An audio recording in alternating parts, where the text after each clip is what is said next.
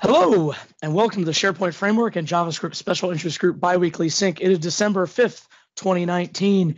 It is actually December 5th. I'm always excited when I get the date right because I usually make the slides the day before and usually mix that up.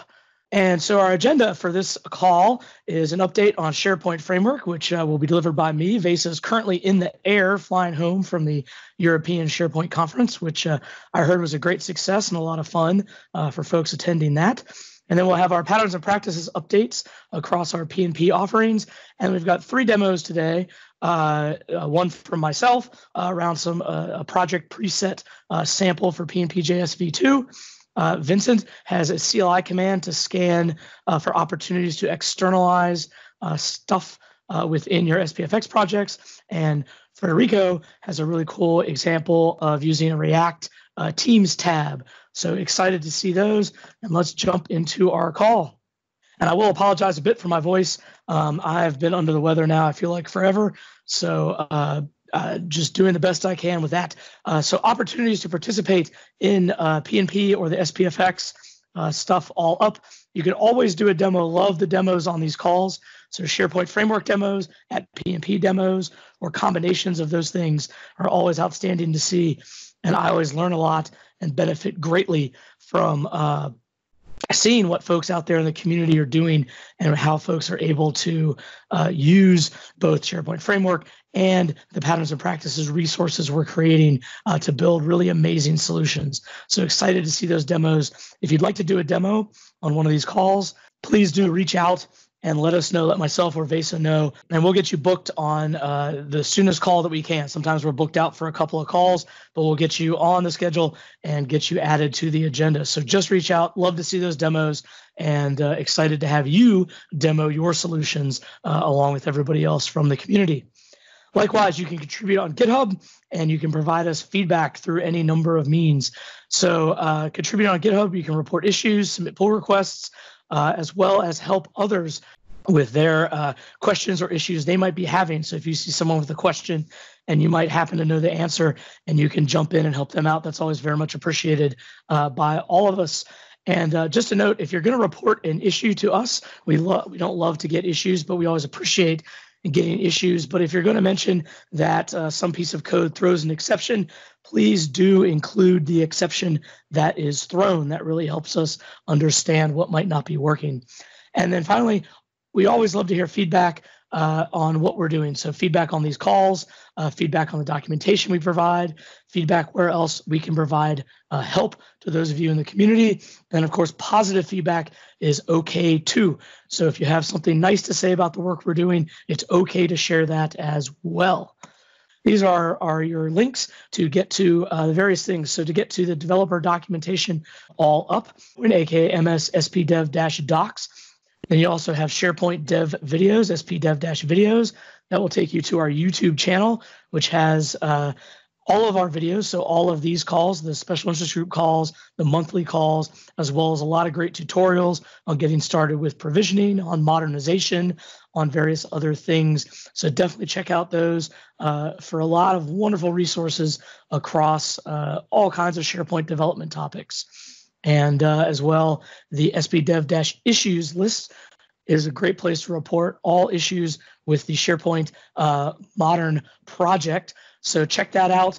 And if you find issues with SharePoint Framework or with modern pages or anything around SharePoint Modern, you can always report them there to the issues list. And that is tracked by the product group. So your feedback is going right to the source that can fix it. So that's the place to report stuff there. And then finally, just sort of general open source resources, github.com/SharePoint, github.com/PnP are the places to find all the open source resources around stuff from the SharePoint product group, stuff from the SharePoint community, and then the @PnP stuff from the PnP group specifically can all be found there. So updates on SharePoint Framework. Latest from SharePoint Engineering, which is actually latest from just me today, standing in for Vesa.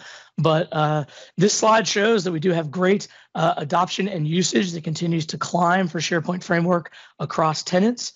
So you can see, usage and adoption continues to climb. So if you wonder if it's worth investing in learning or worth investing developing for SharePoint Framework, the answer is absolutely yes. You can definitely check those out.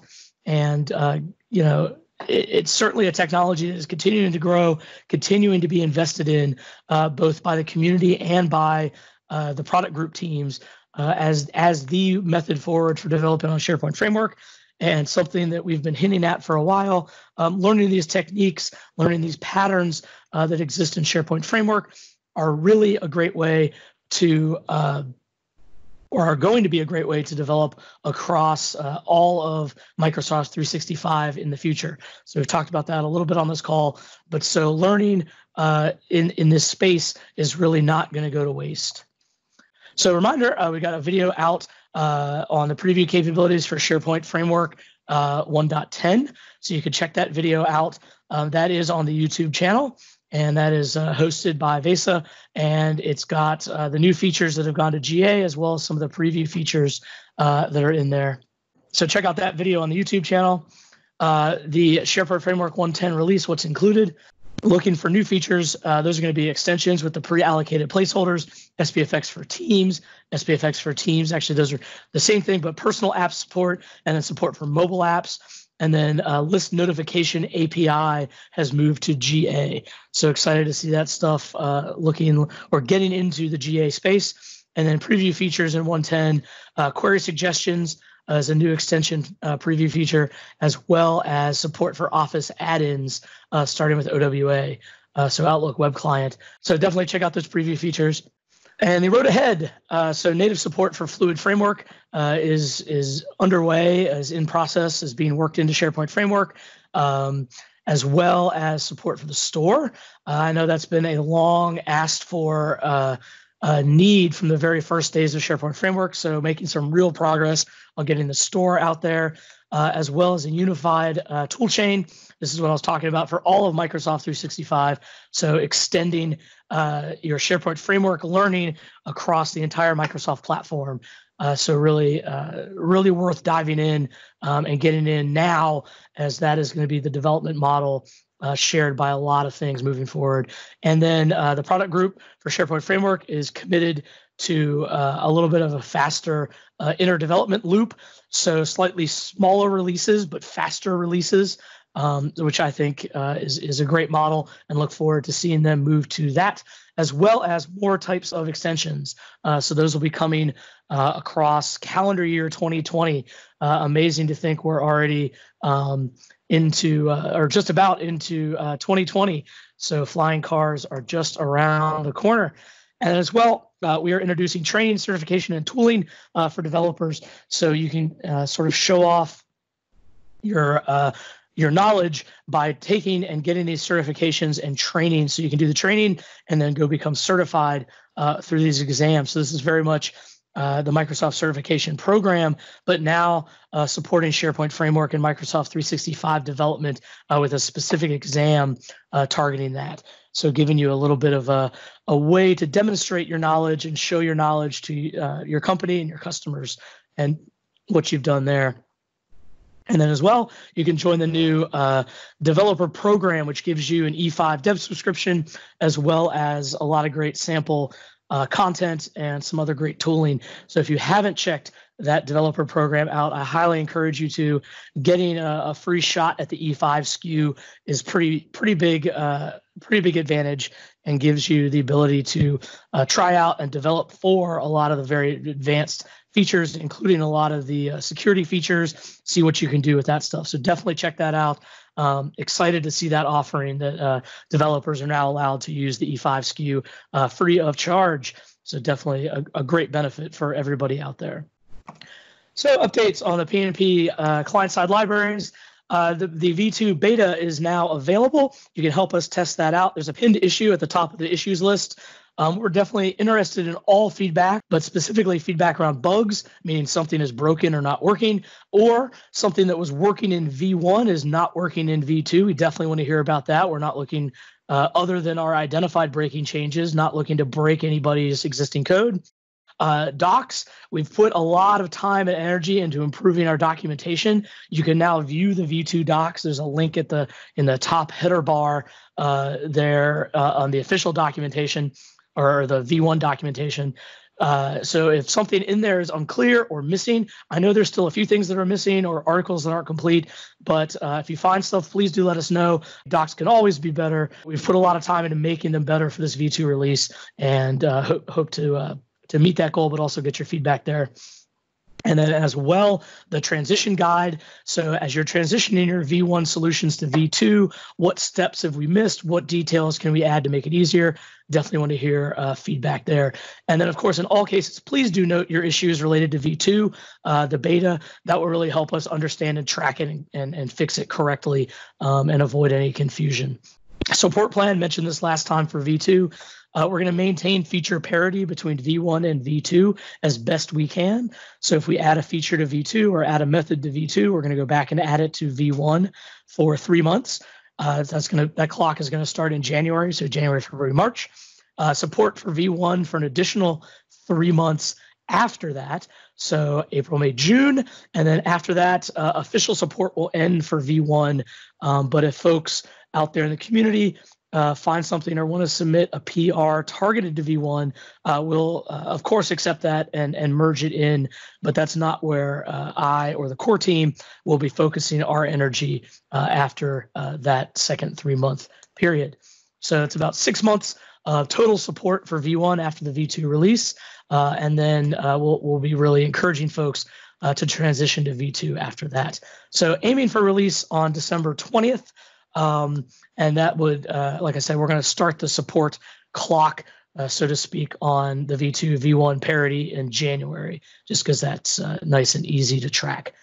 David has dropped the link in the chat for the getting started helping out with V2 testing. So I encourage you to check that out. And if you have issues or comments or ideas, certainly excited to hear those.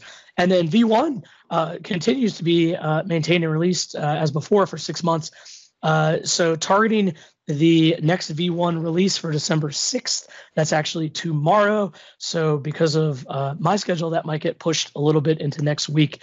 I've had a particularly busy week this week. So, but we will get that V1 release out, if not tomorrow, early next week. So we will have that out very shortly for the December release there. Official documentation, pnp.github.io/PnPjs. You can follow the hashtag PnPjs on Twitter as well. You can follow me at mediocrebowler on Twitter. And I pretty much just post about PnPjs. So you won't get a lot of spam or other things there.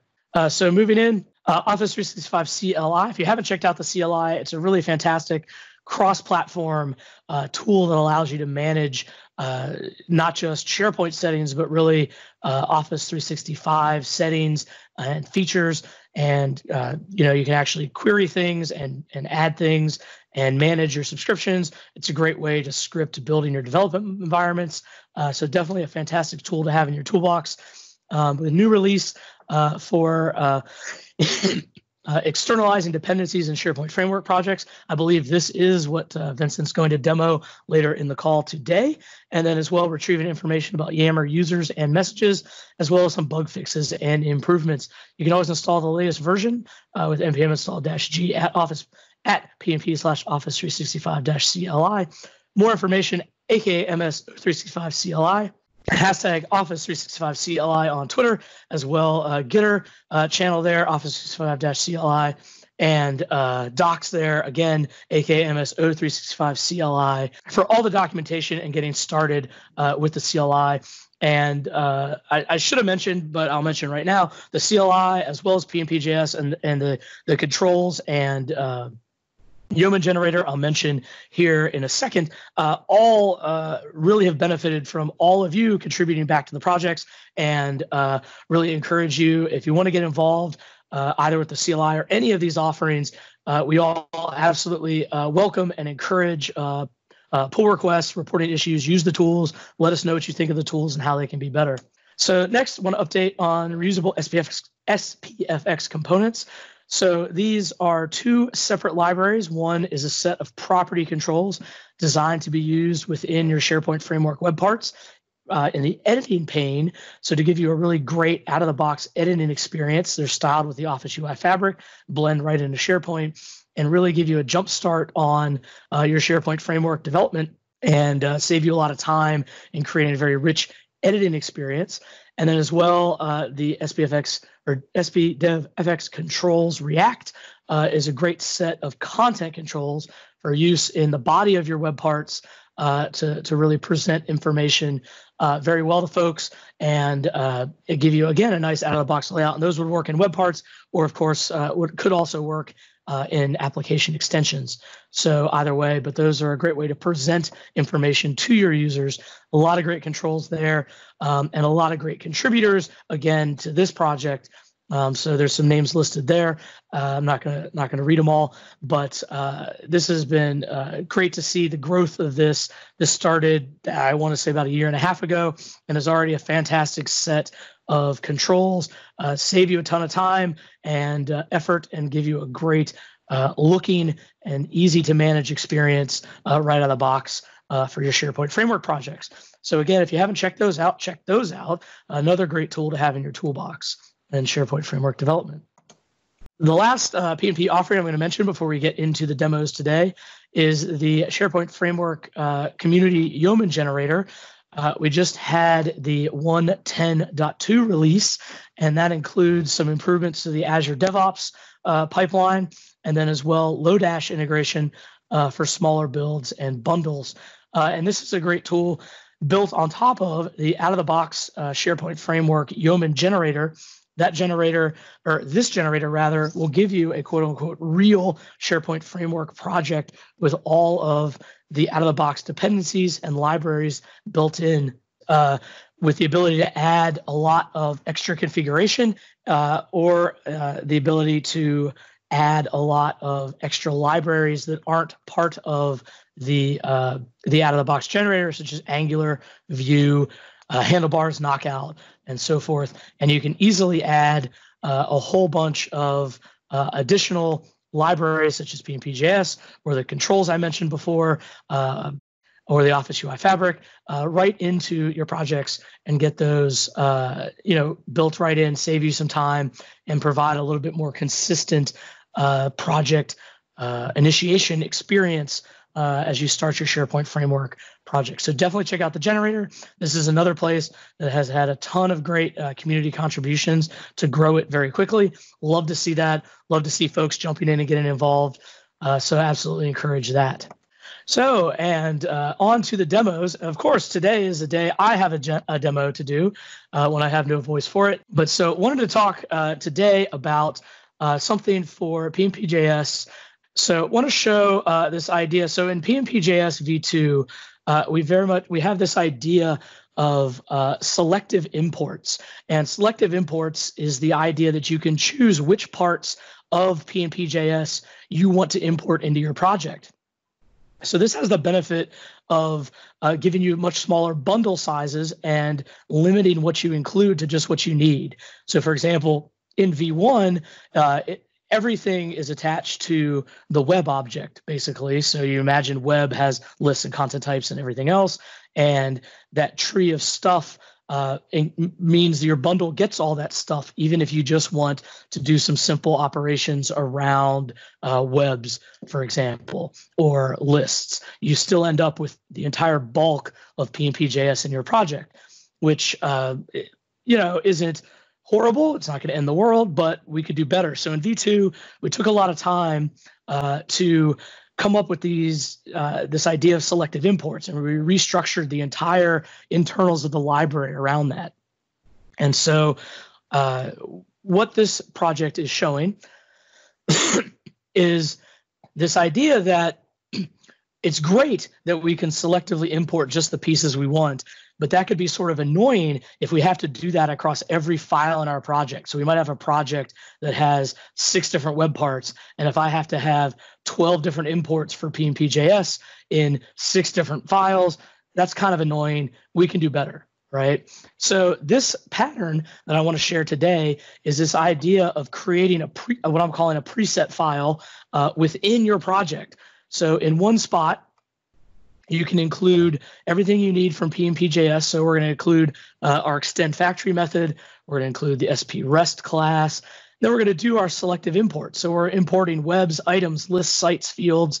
We're importing a couple of the objects we're going to need, and we're importing this URL format type. And then in this sample, we want to show how to extend the typings, how to extend the declarations.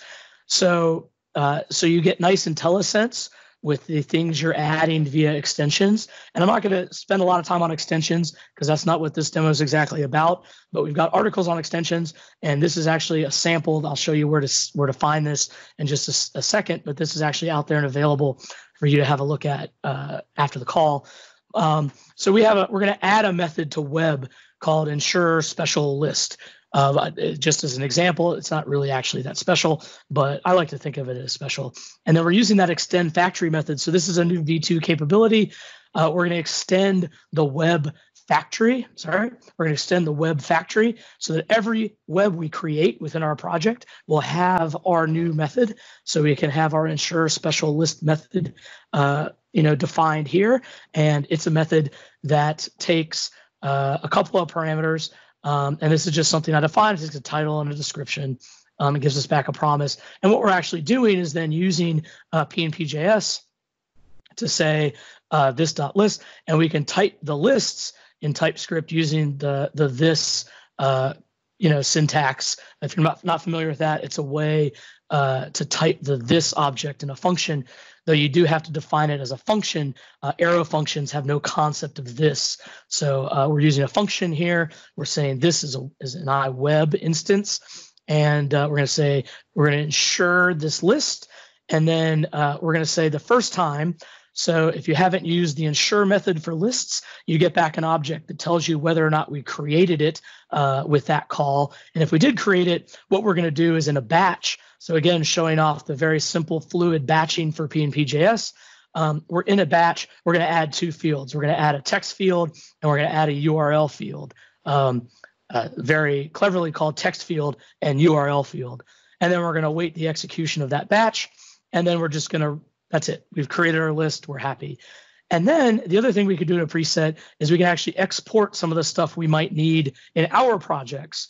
So we don't have to import them from PnPjs directly. We import them here one time, and then we can export them from here.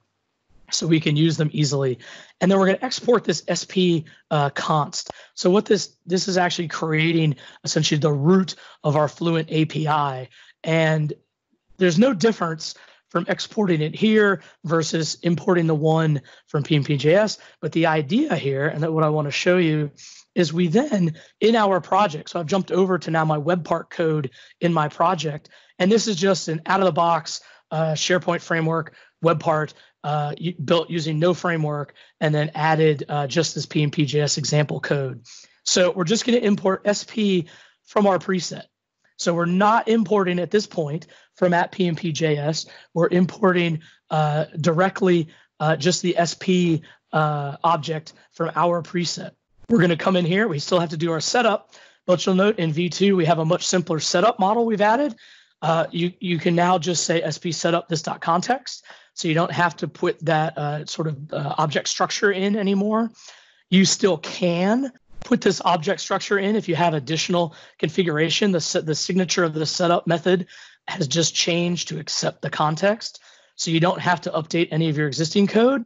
But this is the nice quick way to get the context, since this is a very common function folks are performing many times.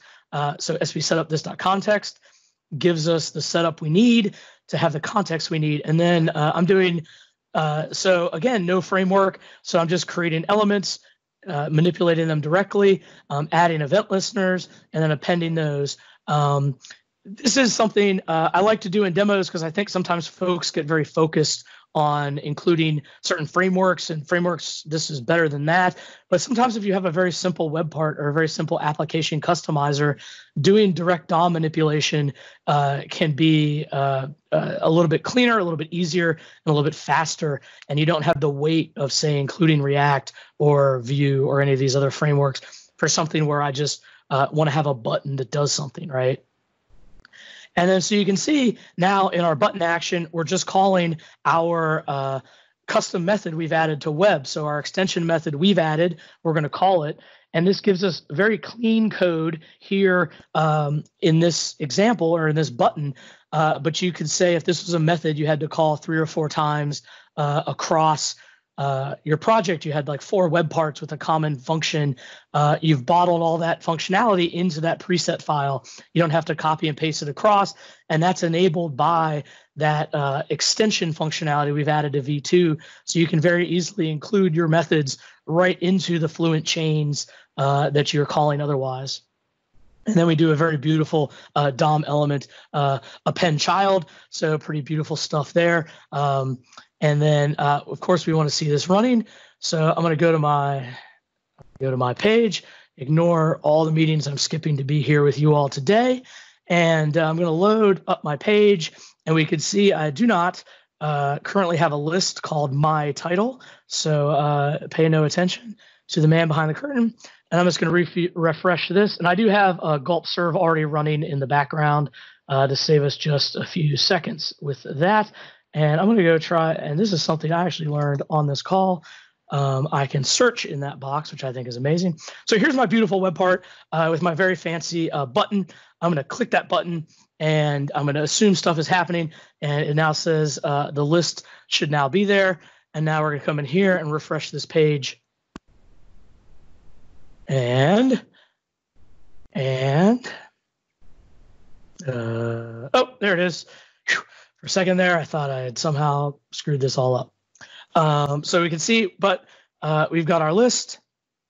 And if I get a gear here in a second, we can go to list settings, or library settings rather. And we can see I've got my very cleverly named text field and URL field. So this is just a fairly simple example, but it's a powerful example in the way that it shows you how with a preset file, we can import all the things we need to once. We can extend PnPjs to include our custom functionality that can be used easily across our entire project. We can export just the things we need. So if we need to import stuff, we can do it within our web part. And then, like, for example, we could import web directly from our preset. And then we can call very easily our extension methods right directly as part of our Fluent method chaining in the library. So really excited for these capabilities. I think they add a lot to what we can do with PnPjs v2 and what you all can do with PnPjs v2. So I wanted to show you real quick. I'm in the PnPjs repository now. I'm in the dev v2 branch. There's a folder here for samples. And I can go to the project preset sample. That's the sample I just showed you all today. And as well, there's 2 other samples for creating custom bundles with Rollup or with Webpack. So you can feel free to check these out. And I did just want to mention, these are going to be samples that are very specific to PnPjs. They're showing very isolated techniques for using with PnPjs. If you're doing samples around SharePoint Framework and all those things, those should all still be targeted towards the main samples gallery. So we're not trying to move stuff here or compete or anything like that. These are going to be samples focused strictly on showing things we're talking about in our documentation. So these will be samples really around demonstrating new PnPjs features. But of course, if you have ideas for samples that might be appropriate for this, for PnPjs v2, and that tie in very tightly to our documentation, reach out, let us know if it's appropriate. We'd love to have those added here. I just want to be clear, we're not trying to split the world and create 2 separate places for people to submit samples. So SPFx samples, dev samples should still go in the SPDev samples repositories there. So I think with that, I get to now stop talking for a few minutes, and we can move on to Vincent. But excited to show those new features in PnPjs v2 for you all, and look forward to seeing how folks might use those. So Vincent, if you are ready, you can take over. Perfect. I'll also share my screen. All right. So that's your demo actually is a great segue to mine. Together, we'll talk about the Office 365 CLI new command called Office 365 SPFx project externalize. Before we begin, hi everyone, I'm Vincent Biret. Nice to meet you. I'm an Office Dev MVP, and I work at Lead, a Canadian-based consulting company, as an Azure and Office 365 developer. If you want to reach out to me, here's my Twitter and GitHub handle, my blog, and yeah, you can always contact me. I'll be happy to answer any of your questions. With that, Patrick already pointed to a problem, an existing problem. SharePoint pages, they already load a lot of things, but are the out-of-the-box web part, the UI, the data, and so on and so forth, right? And each additional SPFx component, whether it's a web part or an extension or anything else, adds up to the page size and to the page load time, and degrades performances and experience for the users, right? And optimizing for performance is time consuming, and it requires a lot of knowledge. And we'll see what techniques we have. So if we look at a few examples, that's the load time and the size and the numbers of requests for vanilla SharePoint communication page. It does 195 HTTP requests, transfers more than 60 megabytes of resources, which works well if you're on a desktop, you have a fast connection, a good browser. But as soon as you have either a bad browser or you are on a limited connection like me right now at a conference center, it might not be so great, right? And then if you start adding a few extensions and web parts and so on and so forth, and if you're not careful about what you're doing, well, the number of requests and the size of a page can go up quite quickly. So you want to avoid that in order to provide good performances and good experience for the end users. What solutions do you have? Well, you have the one that Patrick just shown, the selective import, meaning that you'll be really careful at the import time to import only what you need.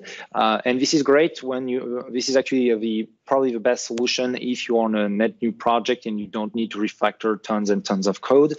So the problem with that is developers need to be super well disciplined, and they need to know about that and do it across the solution, or otherwise you need to do big refactoring existing solutions.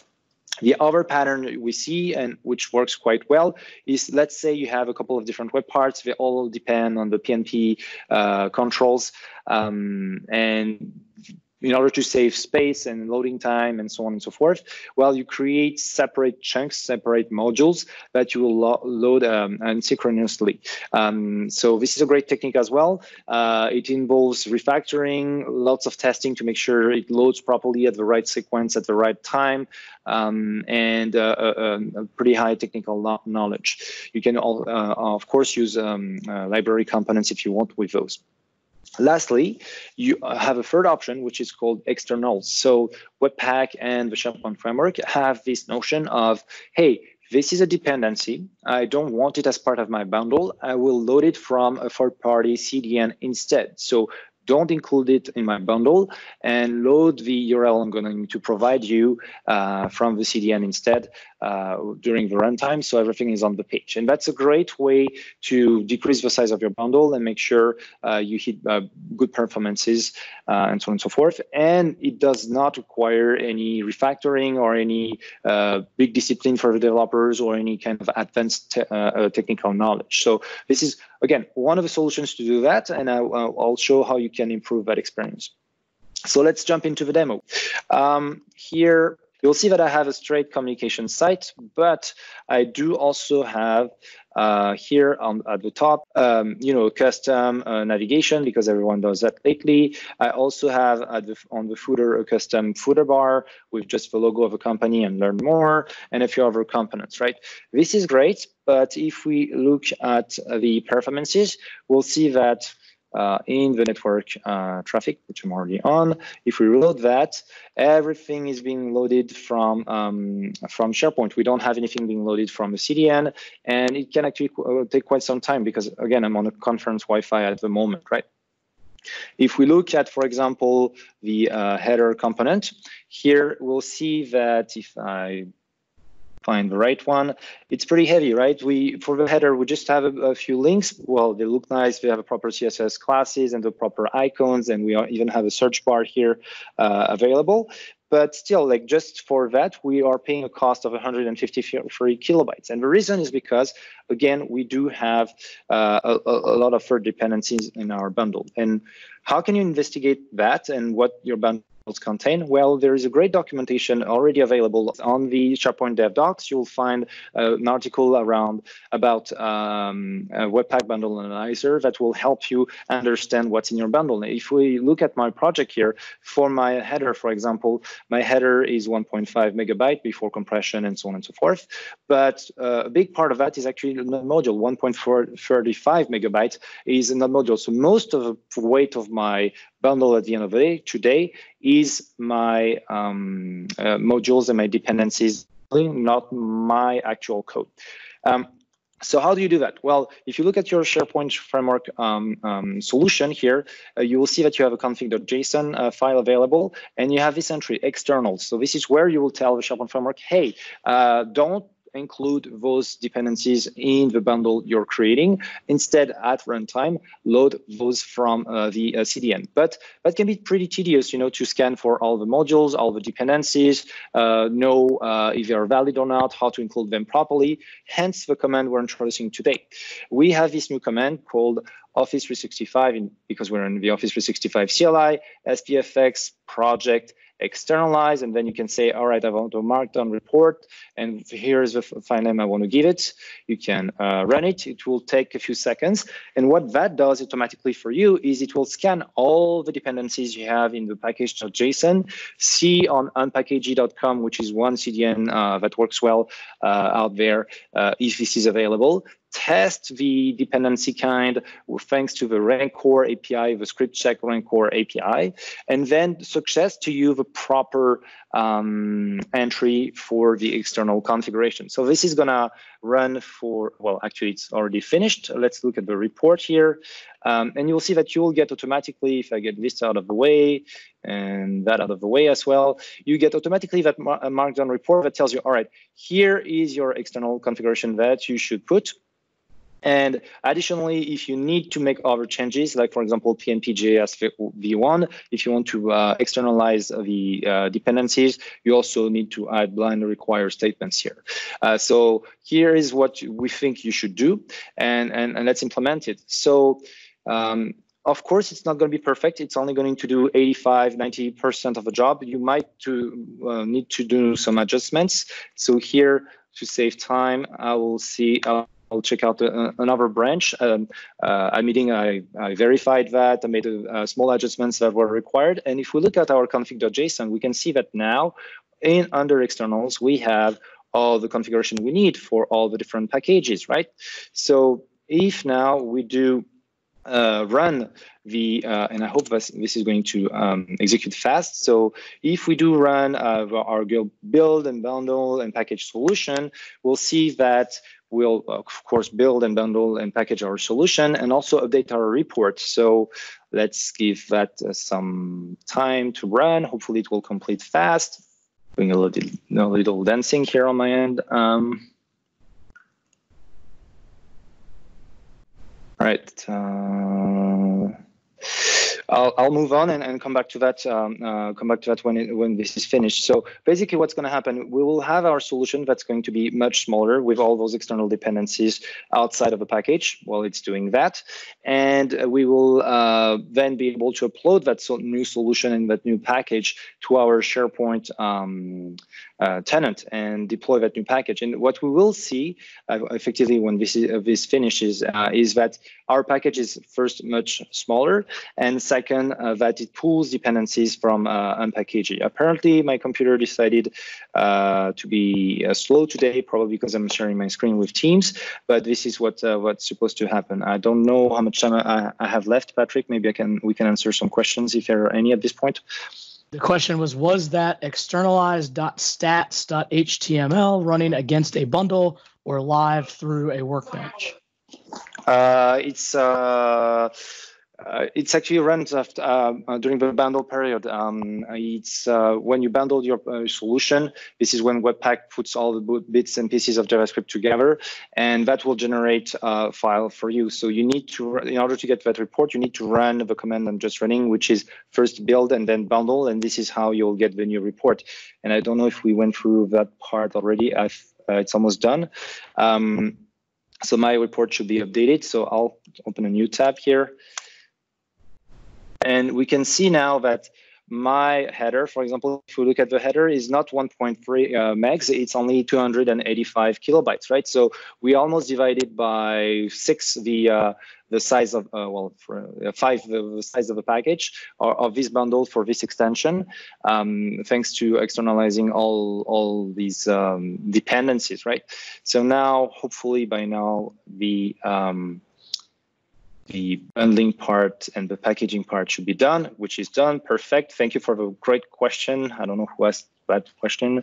So if we look at that now, if we reveal this in the Explorer, and if we go back to SharePoint Online here, I can go to my catalog here, drop my solution. And what you'll see is it's in French, of course, because I forgot to change the language. But besides that, it will tell me, hey, do you want to replace that solution? Which I will say yes.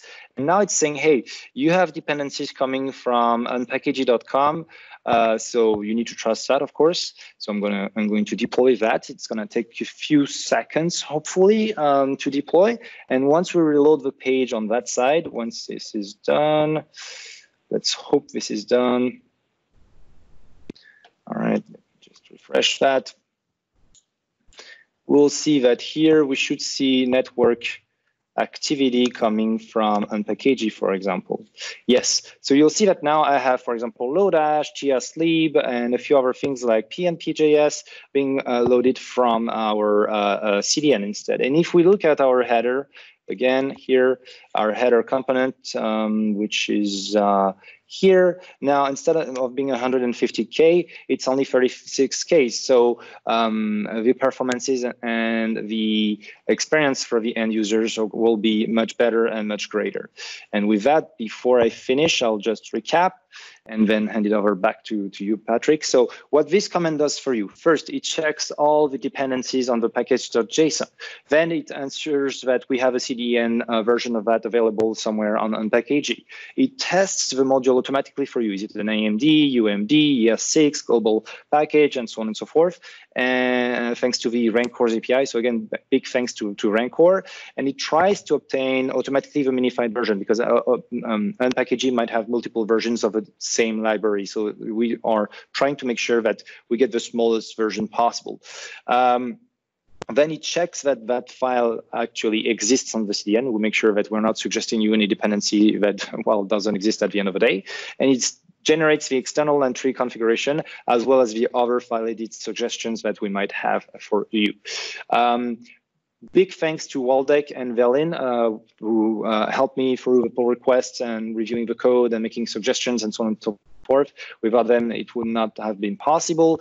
It's a great demonstration of the great community effort and community work. So again, big thanks to them. And with that, if you have any questions, feel free to ask any questions. Again, you can try the Office 365 CLI newer version by installing the CLI on your machine. Not here, sorry about that. I'll go back here. You can find that on pnp.github.io/office 365-CLI, and then you'll find the documentation on how to use the externalize command. And again, if you do have any feedback or any questions, feel free to open issues on the issue list on GitHub, which is taking a while to load on because I'm on a conference Wi-Fi. But yeah, feel free to add issues here. We'll try to help you and fix those issues. And with that, I'll hand it back to you, Patrick. I don't know if we have any questions, but thank you very much. All right, great stuff. Great stuff. I think there might be a few questions for you in the IM window, and you can take them there because I want to make sure Federico has time for his demo on React Teams tab. Federico, Are you there and ready to go? Yes. Hi everybody, my name is Federico Porceddu. Nice to meet you everybody. I'm a senior developer in Avanade, Italy. Actually, I'm based in Cagliari in Sardinia at the Avanade Advanced Technology Center. Here you can find my contacts if you want to talk with me. Let's start. Today I'll show you an SPFx web port. Allow users to show directly on the site the hierarchy of channels and tabs of the team connected to the SharePoint modern team site. Let's see together general needs. General needs is to enable people to access Teams tab without necessarily having to open Microsoft Teams app or web application. Therefore, saving the step of having to find the team and desired channel. The result is a fast track towards the Teams tabs, so access is even quickly. Sure, this sample is more interesting from a learning and study point of view because I wanted to learn more and understand the power of PnPjs, Fabric UI integration with Microsoft Graph, obviously, in a client-side solution. But it could also be used to offer an alternative browsing experience that integrates the modern team sites and Microsoft Teams. Let's see what the expected result should be. Is obviously landing into the page.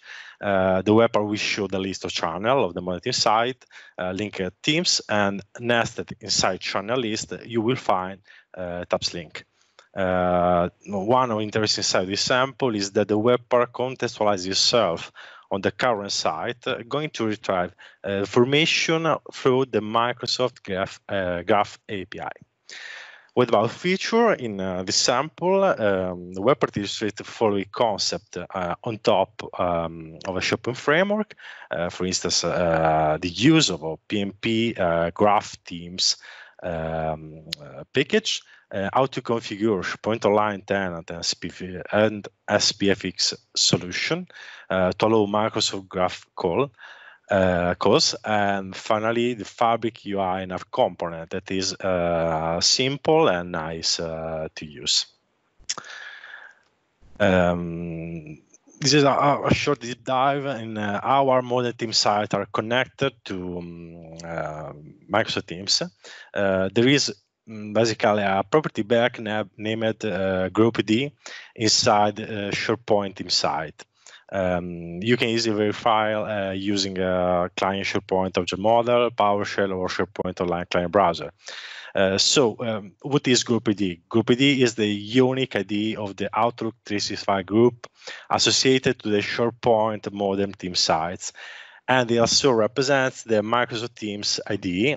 We will use it to make our calls to Microsoft Graph and retrieve all information we need.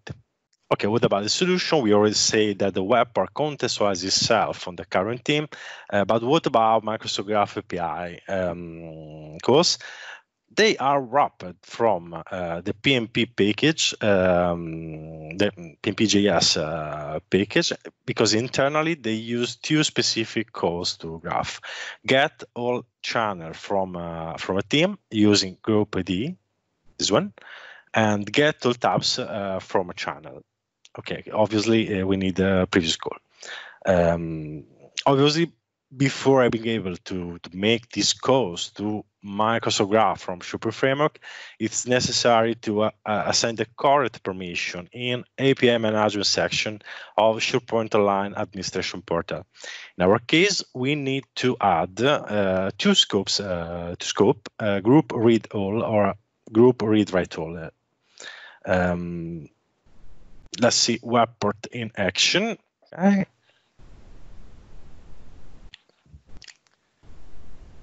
This be code. Here we are. So we can start from a team, the Controls of Finance team. There are a lot of channels, and for every channel there are some tabs with like wiki, budget planning tool is a link, or all tabs you want to add in your channel. The web port is this one. I can add from heading page and start search my web part themes. This one. Okay, perfect. So publish. Perfect. So as you can see, this is the Controls on Finance website, SharePoint site linked to the Controls of Finance Microsoft Teams, and this web port retrieve all channel, including general, obviously, and for every channel there is the count of the tabs that are linked to this particular channel. It's really simple and easy, but when you click in one of this link, for instance, fiscal year budget, okay, so there is a navigation and you can open directly without waiting, without search inside the themes. Okay. Here you can find a small number of teams, but in a real scenario, we know who use teams. There are a lot of teams, a lot of channel, and a lot of team tabs. So if you are working on this SharePoint website, it could be useful have this link directly from this web port. Let's get the hands in the code. This is the web part. Yeah. Okay. Let's start from generic helper. I realize using PnPjs. There is this method get group ID that get all properties, so property back. And retrieve group ID property. There are also two methods, get channels and get tabs from channels, that use internally graph teams get by ID and channels get, or graph teams get by ID, channels get by ID that retrieve all tabs from a channel. I love PnPjs because it's pretty easy and clean, make calls with all the power of React and TypeScript. So this is the helper, and I use this helper obviously in the component, this one of the web part. Component is really simple. This is a generic message, and the nav I use just the groups property and set the state. And in the component, the mount event or my component, I start to make recursive call in order to get all channels. First of all, the group ID. Sorry, I can retire my group ID, all channels, and obviously all tabs from each channels. Then I push inside an array, and the Fabric UI component nav use these properties. So for first level link, I use only key and only name, and links are a generic array. And for internal link, so tabs, I use a key, name, and URL, and obviously the target. About the count is just count of the length of the array. Another trick that I use in this web part is to sort in a different way, because the graph API returned to me a result with a different sorting compared to the to the team's generic order. So general is always the first channel, and then other channel are in alphabetic order. So what I did is just make a custom sorter, and I manage the general tab, but pay attention, this is different from every language. What about permission? This is in the package solution. Okay, web API permission, I just specify the resource is Microsoft Graph, and the scope, group, read-write all. So with this setting, when I deploy my web part, I can go to the SharePoint Online Admin Center, and in the API management, I need to trust, so approve or reject the permission, make as approve, in order to make this call and trust correctly Graph API and make calls from my SharePoint Framework web port. So from my side is all. Thank you a lot for your attention. Great demo. Exciting to see that. I think, maybe you have a few questions there in the window, but we're going to jump back to the slides real quick and close out the presentation. So I want to thank Vincent and Federico for some great demos. Really excited to see that. It really shows off some amazing capabilities. And then hopefully as well, the PnPjs demo I did will provide a little bit of value to folks as well. The next SPFx JS meeting, December 19th, 2019. We will have a meeting that day. And then the next general dev SIG meeting will be on December 12th. So that's next Thursday. And then 2 Thursdays from now for the next SPFx special interest group. So thank you all very much for attending. Appreciate everybody's time. Remember, learn, reuse, and share. And look forward to talking to you all soon. Have a great weekend. Thanks. Bye.